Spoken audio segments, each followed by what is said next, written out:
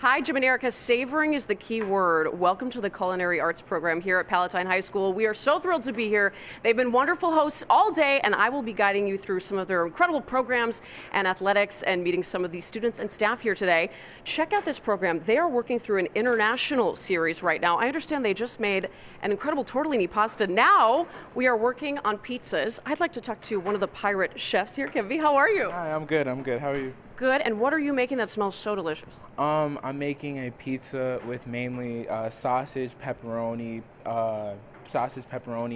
some cut up vegetables, and it's gonna be stuffed cheese. It's gonna be a stuffed cheese crust at the end of it all. You struck me as a meat lover's guy, but you got some veggies in there too, which I really like.